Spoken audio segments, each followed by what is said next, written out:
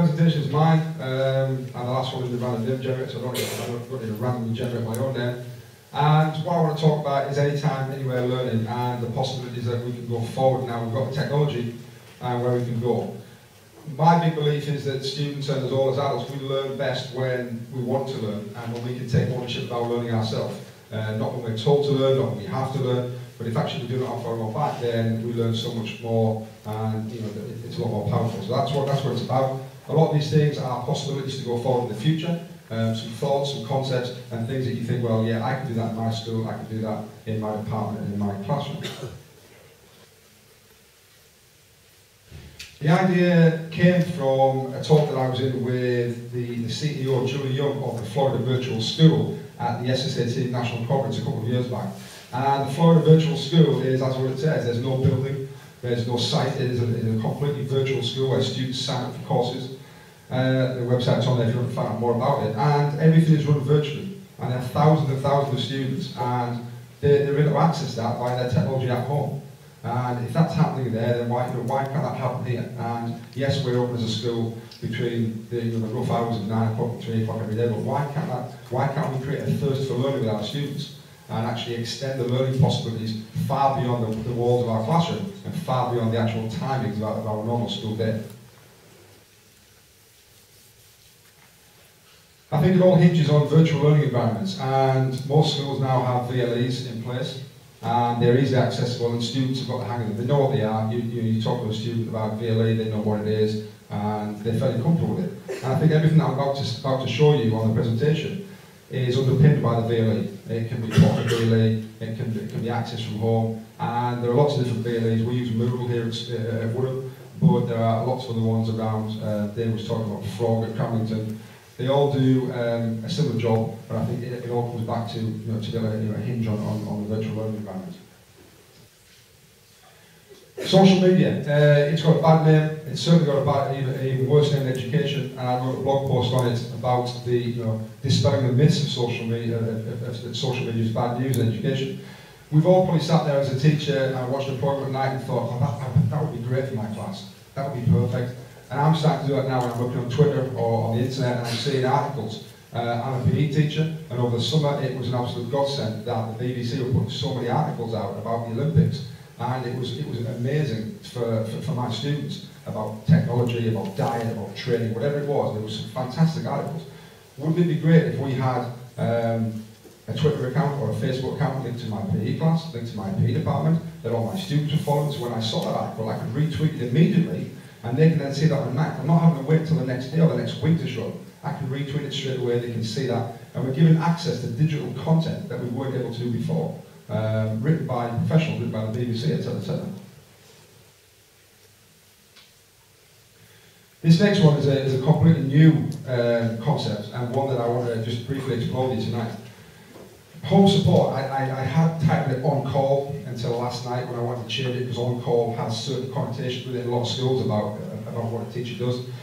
Basically, the idea is that if there's 4 or 5 unit departments, it may be that one night per week you are the designated home support teacher on the other end of a Twitter feed or a Facebook feed or a forum. And between 6 and 7 o'clock, or whatever hours you choose, you may be the person, you may be a member of staff who can answer queries, can answer questions by students. And wouldn't that also be great if that was potentially over a weekend and you had maybe even a pastoral support? And I think that's certainly something that is there to explore and very easy to set up. Yes, people are giving their time up, but we're looking for an hour, maybe an hour, once a week over in a rota, and the power that would give you to be able to speak to students, they'll be able to ask any questions to you, and you can do that from home. Will be a great way, and the technology we've got now supports that from mobile phones, laptops, iPads, wherever it is. Very easy to set up. No technology or certainly no hardware needed other than what the students have already got. Student forums. Forums are available in most VLEs, and you can set them up for free on the internet as well with lots of different websites.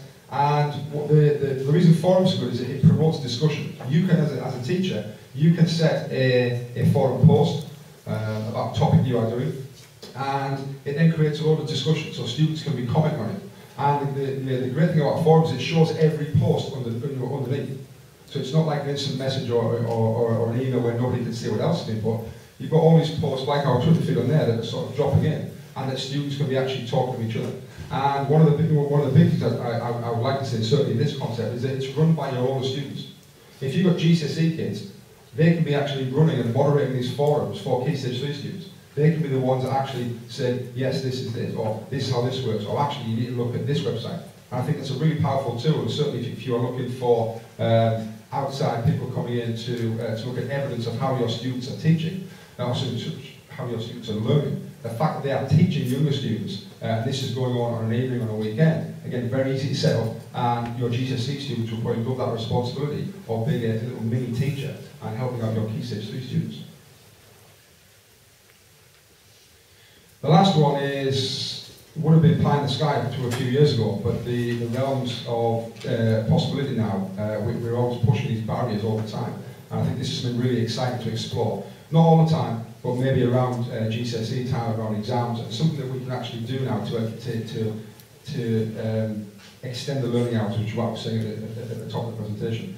The idea here is that you would create a lesson using Screener, Camtasia, Explain Everything. Those are typical screencast software pieces, like what our virtual presentations were done on earlier. And it means you can actually record a lesson. You can then submit it to your VLE at a certain time. And you can say to your students, right, there will be a lesson Sunday evening, 6 o'clock, they've got an exam Monday morning, Sunday evening, 6 o'clock, I will be uploading the lesson at 6 o'clock, and you can then go on, you can view it. It'll be as a video file, they can stop it, they can pause it, they can rewind it, they can fast forward it, all the things that they wouldn't normally be able to do in a normal lesson. If they want to go for a drink, have a little break, they can come back to it. And with, you would be there as a teacher on the end of your communication tool with your students, whether that's Twitter, your forum, Facebook, instant message, email. And again, the students can be learning from you, they can be watching your presentation, and you're there to answer any questions at the same time. And I think, again, that's got huge possibilities as we go forward. And lastly, to wrap up, because I'm out of time now, is that I think that we've all got the technology at our fingertips now, and I think it's about embracing the technology, moving forward, and trying to create that climate of anytime, anywhere learning in our students, moving forward so that they become more independent learners, and then they all benefit from that in the classroom as we move forward, because they are the students of the digital generation. Okay, thank you.